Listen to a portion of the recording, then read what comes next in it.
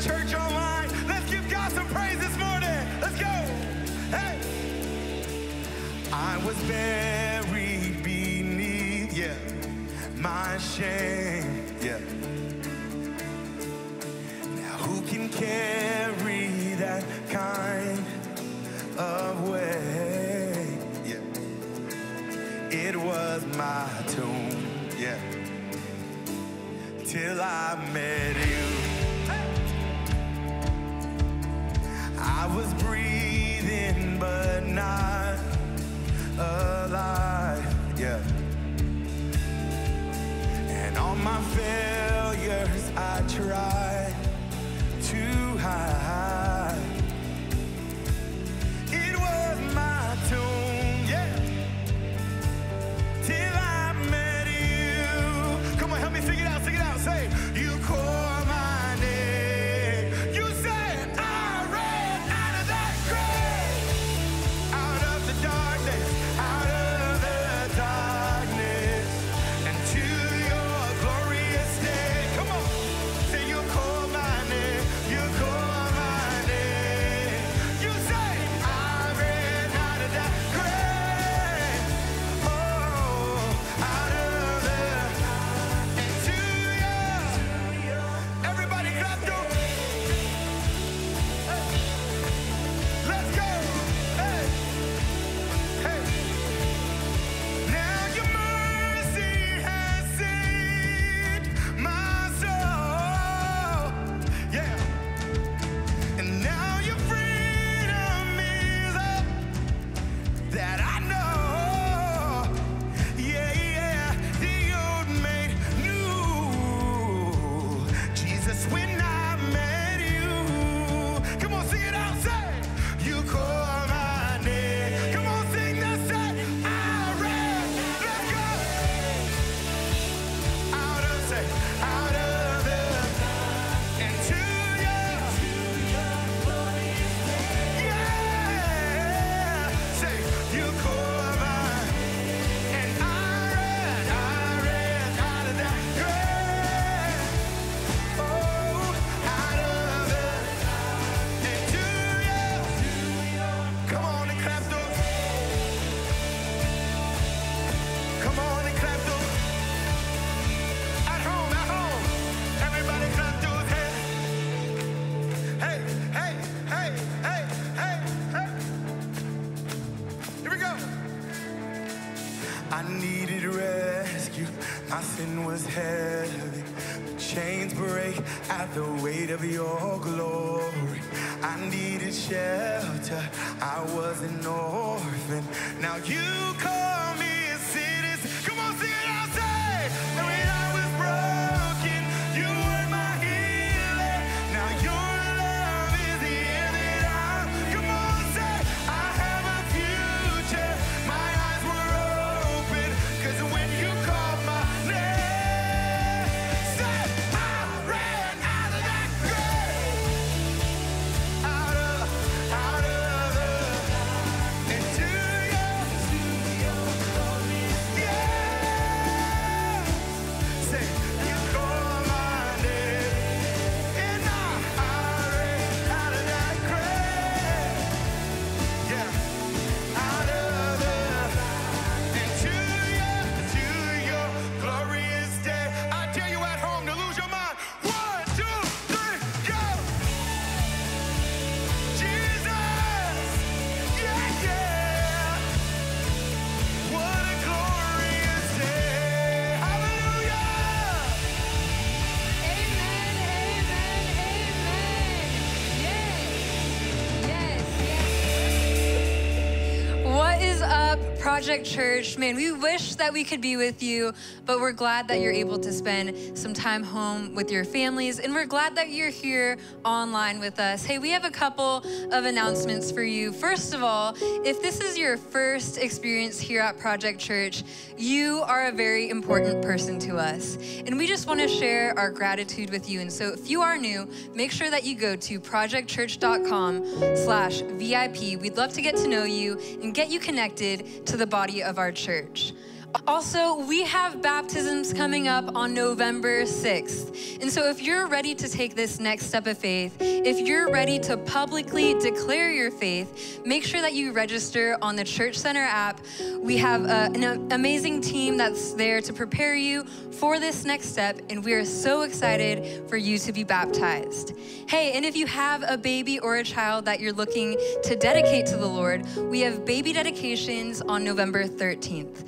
So we see that baptism is a personal declaration of your faith. And so with children, we dedicate them to the Lord. And so again, if you're looking to dedicate your baby or your child, make sure you go to the Church Center app and you can register there for November 13th. And if you're looking to serve here at Project Church, we have incredible teams that are waiting for you. And so again, if you're looking to serve, head to the Church Center app and you can check out all of the teams that we have to offer. And hey, when we're here in service, in person next week, make sure you go to the Blueprint course. At the Blueprint course, you'll hear all about our church, our vision, our mission, our blueprints, and you'll also get an opportunity to schedule a time to serve on any team of your choosing. And so make sure that you head out to the Blueprint course next time you're here at the church. Now we're gonna transition into a time of offering. And so in Proverbs 11, it says, "One gives freely, yet grows all the richer." And it says, "Another withholds what he should give and only suffers want." And I believe that the Lord has done immensely in our church when it comes to our giving, that he's been so faithful to us in our giving, that we have been enriched through our giving. And not because we serve a God that is transactional, but because we serve a gracious God that blesses us as we give. And so I just want to encourage you, if you have made Project Church to your home, would you give today? We believe that the Lord is going to do so much through your offering today. And also it is a worship to the Lord to give back to him what is already his. And so God, we just love you. And God, through this offering, we pray that you would do abundantly more than what we would ever think, God. That through this offering, Lord, that people would come to know you, that people would come into a loving relationship with you, that lives would be transformed, Father God. God, we know that you are a loving Father, that you are a good Father that doesn't just take from us, but uses our offering, Lord, to bless other people and to bring lives into a greater relationship with you. So Lord, we just love you. We give you all the praise and all of the glory through this offering. And it's in Jesus' name that we pray. Amen.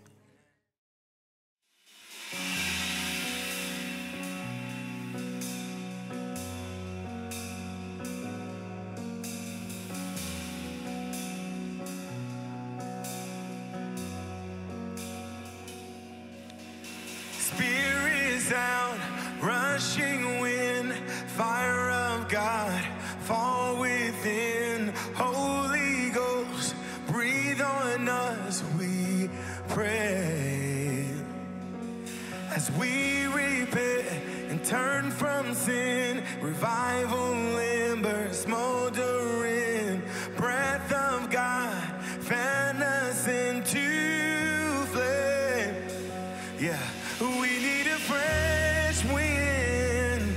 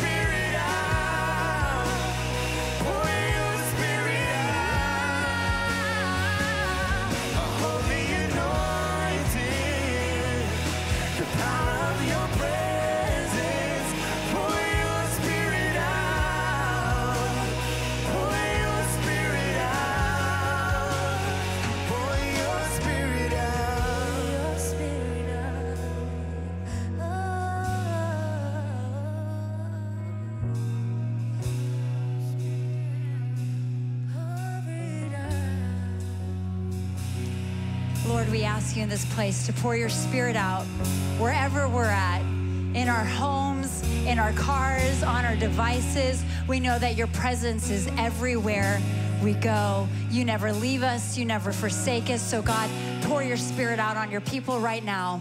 Remind us that you're at work. Even though we may not even be in the building right now, you are always at work. So we say, thank you, Jesus. Pour out your Spirit. May that come with revelation. May that come with a washing away of any guilt and shame. And may that come with just a fresh, new perspective. Revelation of you above all. So we love you, Jesus. And we commit this time to you in your precious and holy name. Amen. Well, we are so glad that you tuned in today for just having church at home. Is anybody else having flashbacks of COVID? I am right now, but we're so excited to have you join us. A lot of exciting things happening at Project Church. And so today we are not continuing a series. We are not starting a new series, but we are just going to put an exclamation mark on what God is doing at Project Church. We were in a series last month, and it was all about favor. Favor is the word that has been over our church. And Pastor Caleb, my husband, he spoke a message, and it was the favor of surrender. And I implore you to go back on YouTube, go back to any of the streaming platforms, podcasts, Spotify, and listen to that message, because surrender has become a very impactful and profound word for our community. And then we came to the middle of October, and we were teaching the women and the church that we find our true identity and value in being surrendered to our Lord, our Savior, our Christ, right? And so surrender has just been a word that has been vacillating in our spirits. And then came October 23rd.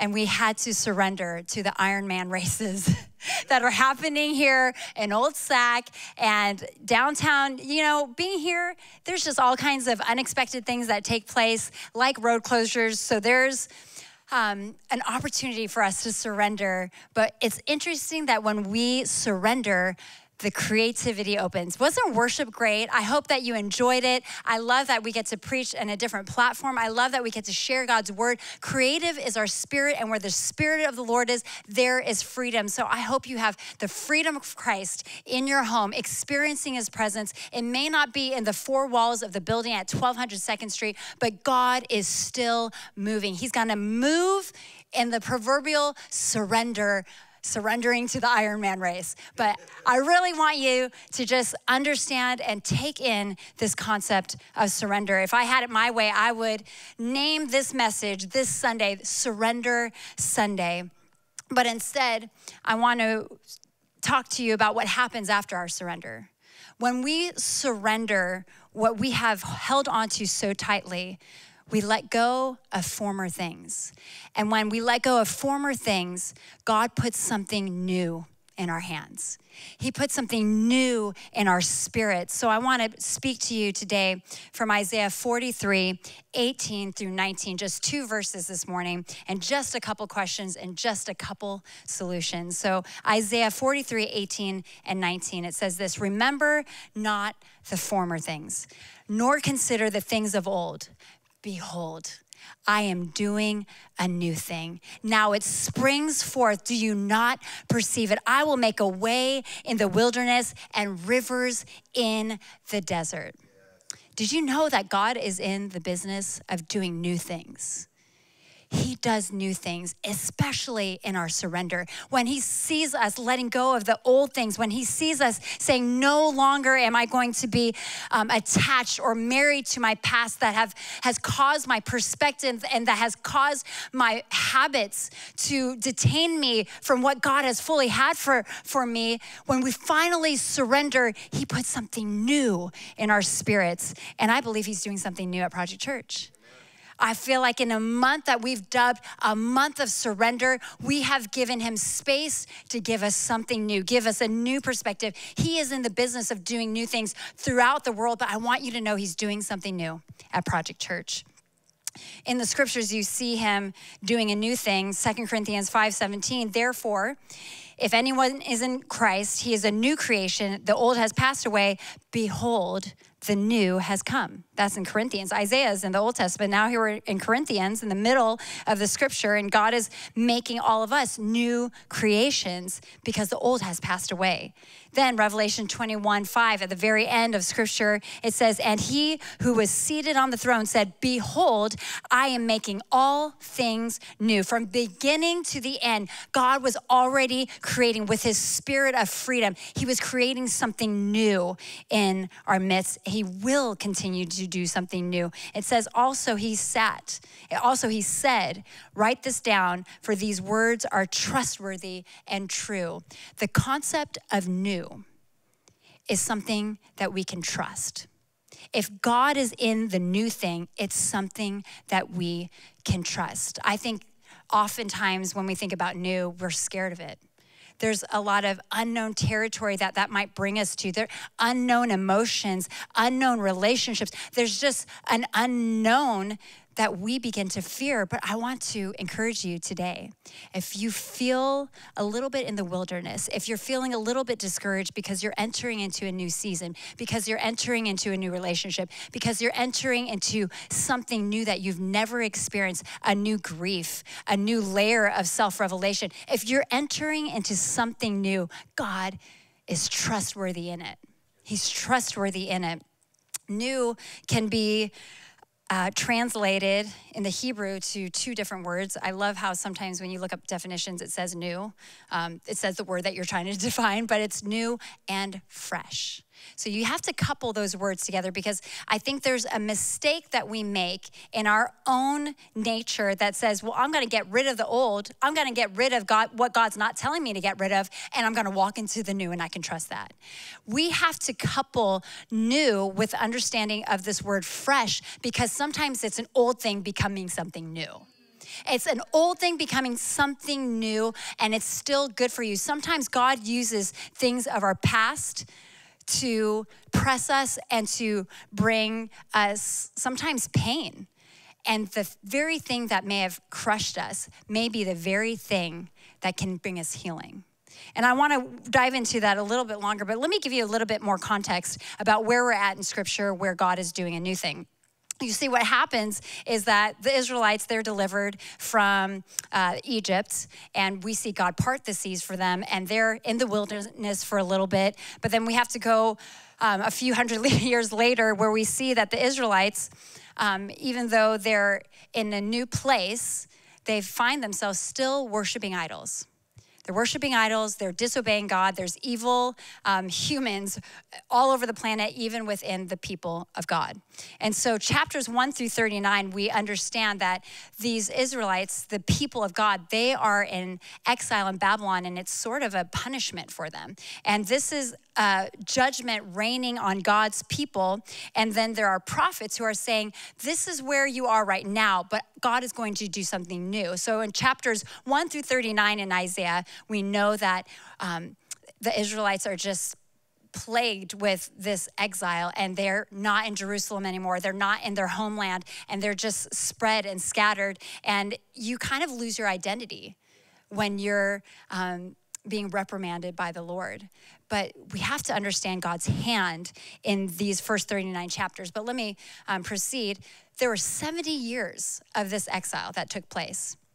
We get to chapter 40 on, we find and we come to the point in scripture where the Israelites are set free. They are set, he says, go back to Jerusalem, and, essentially all these 70 years, that punishment is over. That's been recompense for your sin. And here we are in chapter 40, where they are welcome to go back into Jerusalem. But what we see happen the same way it happened when they were delivered from Egypt is that the Israelites complain. Instead of bearing witness to what God allowed them to go through and save them from and be merciful to them for, instead of declaring God's goodness and God's mercy over them and their disobedience, we see that they would rather complain that God was ignoring them.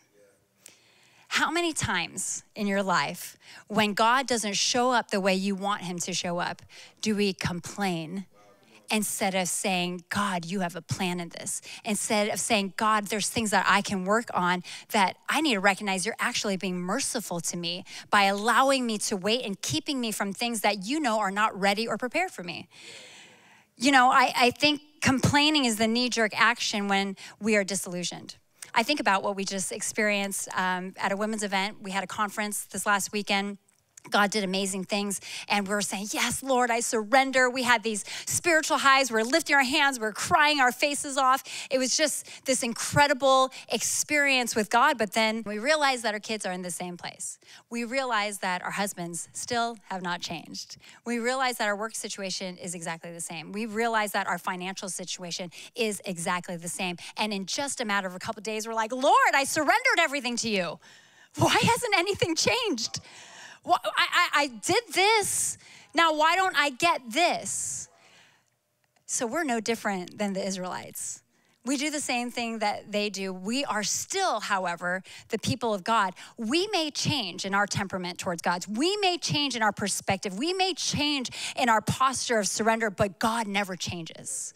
He shows us and he reveals himself as steady, unconditional, sometimes merciful, sometimes forgiving, sometimes rewarding. He is a God that is consistent, but we aren't. Today, I want to address that God, while you think that he is divinely neglecting you, he's divinely orchestrating something new. Orchestrating something new in your life. And so I want to show you what he does in chapters 43 on. He responds to the complaining of the Israelites, and I love this. This is like the best way you can possibly respond if you're God. Essentially, especially in chapters 43 and 44, he actually boasts about himself. He boasts about how he's absolutely God. And you may have experienced 70 years in exile, but I was close to you. You may have experienced what you wished you didn't have to experience, but I was there in my perfect mercy for you. I want you to think about the situations that you are waiting on God for. He has not changed. The situation may not have changed. The outcome of your prayers may not be ideal to you, but we hold to the truth that God's ways are higher than our ways. There's no one like him. There's no one who would stick through things with us that we are grappling and that we are frustrated on. No other person, I think, would be as patient as God is. He hasn't changed. And I love that the way God responds to us complaining is saying, hey, listen, I am God. I am absolutely God. My character is good for you. And I think that we need to get to the point where we respond to him saying, even though I'm waiting for a response, even though I'm waiting for the ideal outcome, you are still good. Let me just worship you. That is a surrendered heart. That is a heart that is seeking after his presence. That is a heart that is perceiving the new thing. Are you perceiving the new thing? What we are seeing is that Israel is hard-hearted. And when you are hard-hearted, you cannot perceive what God is doing. And this is why, I want you to take the focus off of yourself for a second. This is why I think it's so important for us as believers, for us who are representing Christ, to stop trying to love people with tough love. I want you to think about this. When people's hearts are hard, it cannot be remedied with tough love. I think in our own strength as humans, we want to love people in ways that we only know how. We don't have the fullness, or we don't have the full revelation of who God is. And instead of loving them the way Jesus would love them, instead we almost want to scare them into alignment. I know I do this with my kids. I'm just kind of like, you better get ready. You better fix your room. You better clean up. And I'm almost scaring my kids into alignment with what I want. But that's not God. actually projecting shame on them. And sometimes we almost want to tell our kids, and my kids are the best example, or other people in your life, people that you know are acting a fool, and you're like, just get it together. Sometimes we want to like prove to them. Everything in us wants to prove to them that you have, it'll be better this way. And when we're proving them to get in alignment and to fall in line with what God wants for their life, we're actually projecting our ego on them because we're proving ourselves. The antidote for hard-heartedness so that people can perceive the new thing that God is doing is love. It is loving people patiently. It's loving even when they're complaining. It's loving even though they thought the outcome wasn't the best. It's loving them even though they're selfish. And it's the love of Christ that the rest of Isaiah is talking about is the key to all of humanity, is the key to Israel continuing to harden its heart and to continue to rebel and continue to have false idols. That we see in Isaiah, that is where the prophecy of Jesus is described. The promise of Jesus, after we see that the Israelites are in exile, and then we see that they are welcomed back into Jerusalem, but now they're complaining, we see that there's this hope of a Savior because the law isn't gonna work for them anymore. The law, the tough love is not gonna work, not even today. So I wanna implore you, we need a love like Jesus. But here's a question that I have for you. I have two questions for you. Number one, what's the barrier for you to perceive what God is doing in your life? What's the barrier? Why do you think that you may have found yourself in the wilderness? Why do you think that you're impatient right now? Why do you feel like you're praying some of the prayers that you're praying, just asking for God to hurry up and do what I want you to do? Well, like, why do you feel like there's a barrier to seeing that God is actually always doing a work? He's the waymaker, the miracle worker, promise-keeping God.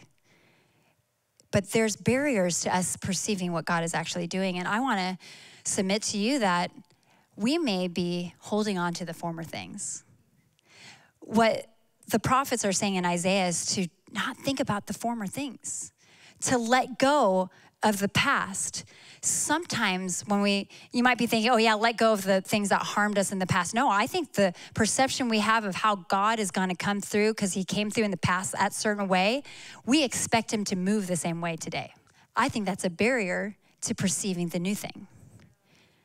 It says in Hebrews 6:1, therefore, let us leave the elementary doctrine of Christ and go on to maturity, not laying the foundation of repentance from dead works and of faith toward God. You know what's that saying?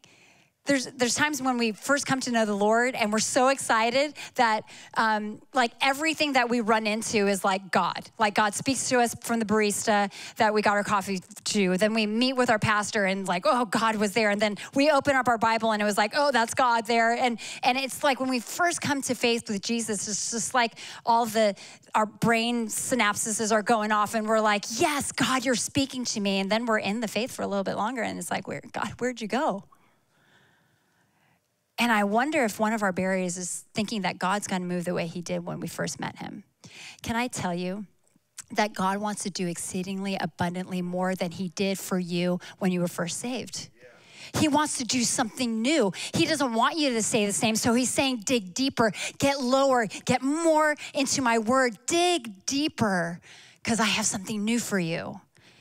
So let's not stay in immaturity and just expect him to move the way he used to move. He wants to do something new. He's a bigger God than what we can perceive. So when we pray and when we wait on him and when we ask him to give us a fresh, new, springing forth from the wilderness, when we're asking him for something new, when we're asking him to help us perceive, we need to get to the point where we're big boys and girls.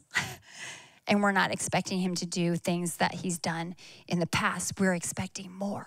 Jeremiah 23:7. This illustrates this perfectly. Therefore, behold, the days are coming, declares the Lord, when they shall no longer say, as the Lord lives, who brought up the people of Israel out of the land of Egypt. Jeremiah is saying, this prophet is saying, there's gonna come a day when we don't say, remember when he parted the Red Seas, and that's the only thing that we get excited about. You know, I don't know about you, but when I think about the existence of our church in the last 10 years, it's easy to think of the good old days when we were in the Crest Theater, or the good old days when we're at Assembly Music Hall and there was a bar in the back and it was just covering all the alcohol with, banquet linens. I think about all these, remember when we were at the bank? This was fun. We were at the bank, and then when people gave their lives to the Lord, we had them go find their security in heaven in the bank vault. There were so many fun things that happened in the former days. But what if we kept on expecting God to do things in 3 former places in Sacramento and did not believe that he could do something new in Old Sacramento? God is wanting to do a new thing. He wants to move in new ways. I actually think that part of the reason why there's barriers to perceiving what's new is because our gaze is on the wrong thing.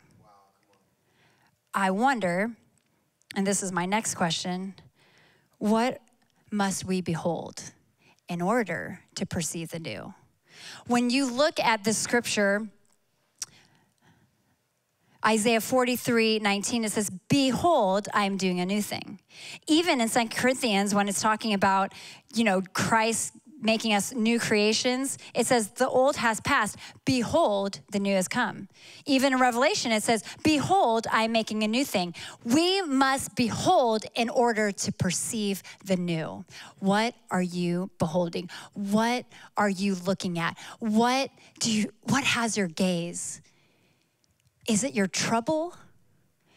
Is it the things of this earth? Is it the things that you wish for? Is it the relationship that's not going well? Is it the relationship that's going really well? We are not supposed to behold those things. That is going to make our vision blurry for what God is doing new. And when we perceive what he's doing fresh in the spirit, our souls are refreshed. And you wonder why sometimes we end up purposeless and just kind of wandering in the wilderness. God wants you to perceive new. He wants you to perceive new. So what is it that you're beholding? It says in 2 Corinthians 3:18, and we all, with unveiled face, beholding the glory of God, are being transformed into the same image from one degree of glory to another. For this comes from the Lord, who is the Spirit. Beholding the glory of God. We must behold God. We must behold him. If we are going to perceive the new, we must behold him. And beholding him is being in his presence, searching for him, looking for him, not looking at our circumstances, not looking at the things that are making us anxious, not looking at the things that are worrying us about our future, but to be in his presence, to dwell in the secret place and to behold him. Before you can behold, sometimes that means we have to search. Sometimes that means that we have to lay away all the distractions and cut out all the noise and try to behold him. Are we beholding him? Are we beholding his presence? Is our gaze fixed not on the things of this world, not on the news reports, not on the newspapers? Does anybody read newspapers anymore? Not on our Times app, not on our Apple News app. It's beholding the word of God. The word of God changes us. And if you think that it's just a story of history, it's just a story of good rules and good moral values, it is not. Is the Spirit of God speaking to us straight to our hearts, because it is alive. And if it is alive, there's potential for new. Behold his word. Behold his presence. Behold his goodness. If you feel like you can't perceive anything new, just think about his goodness.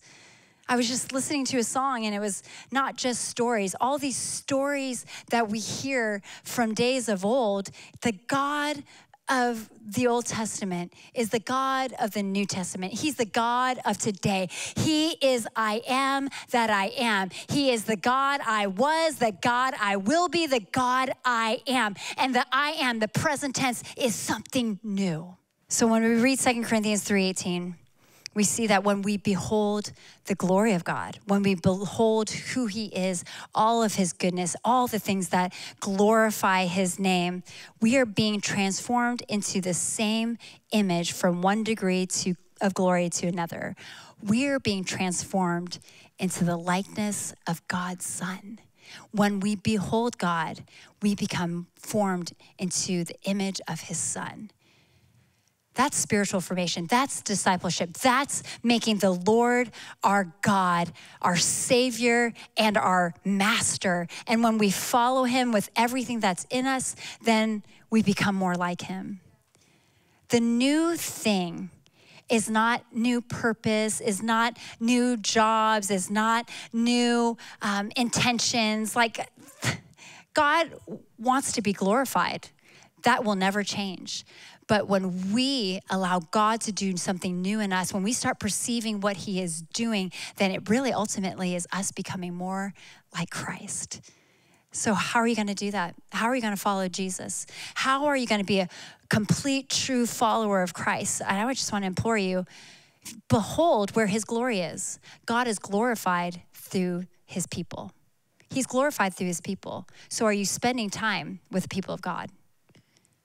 I want you to get in community. I want you to behold what God is doing in the people around you. Sometimes we want to complain about the people around us, but that's what the Israelites did. We don't want to complain. We want to see the glory of God in all of his people. When we behold his goodness, man, we love others more like Jesus does.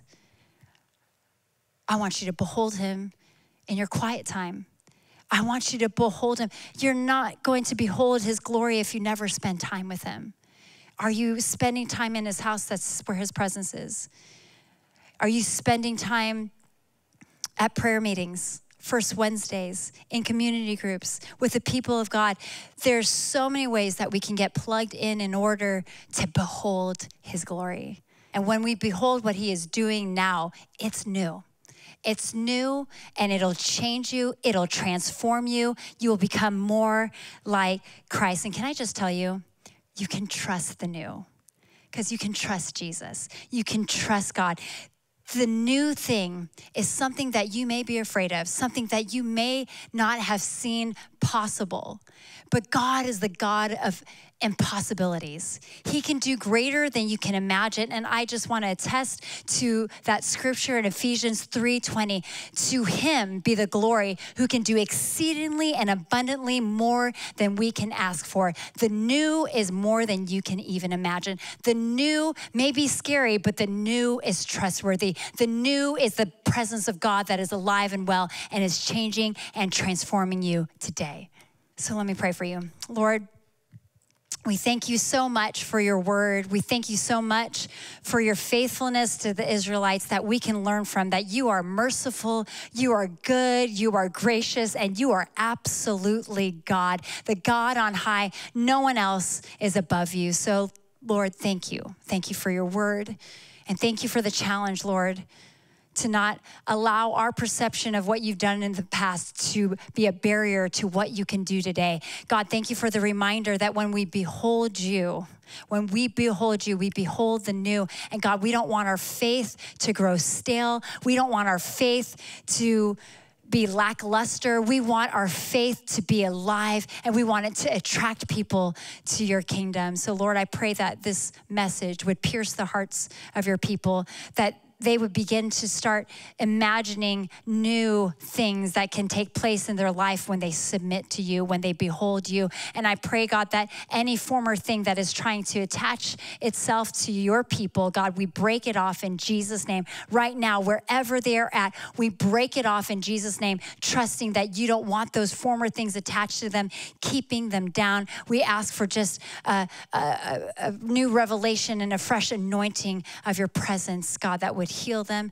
and that would give them opportunity for new. So Lord, we commit this time to you, and we trust you to continue to show Project Church the new thing you're doing. We are perceiving it, we are trusting it, and we're grateful for it in your precious name. Amen.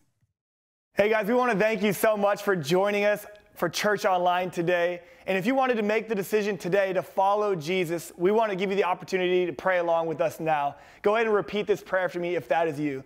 Say, Dear Jesus, thank you for forgiving me of all my sins. Today, I entrust you with my life, my past, my present, and my future. All my days are yours. I love you, Jesus. Amen. If that was you, we're so excited that you've made that decision. If you don't mind, in the comments below, say, I have decided. Hey, with that being said, we're going to be back for church at our building next week, and I wanted to personally invite you. We've got services here at 8:30, 10:15, and 12. And don't forget, next weekend, we got Fall Day Fun happening between every single service. And so if you're ready to come and have fun, or you're ready to volunteer next Sunday, we could use you. But we're so excited to be joining again with you in our building. We'll see you next week, church.